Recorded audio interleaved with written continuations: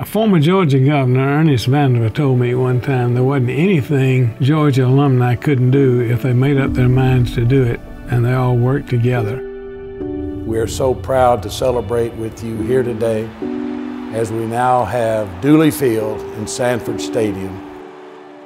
It's extraordinary special, to say the least. Nobody knew who Vince Dooley was. He was a freshman coach at Auburn at the time. And the fans were somewhat upset. They questioned, was Vince who? The Georgia people got excited thinking it was Vince Lombardi.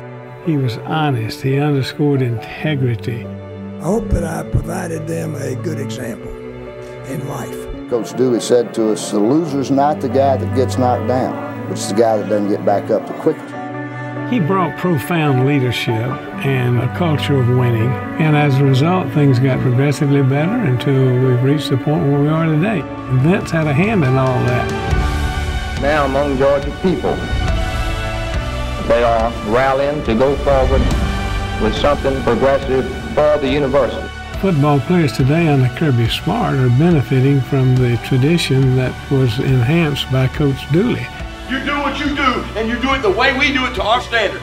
We do it our way. Anytime you lay a foundation, you have to say that that contributes to the future. In the midst of a great university, the excitement, the spirit, the enthusiasm, and each successful regime builds tradition.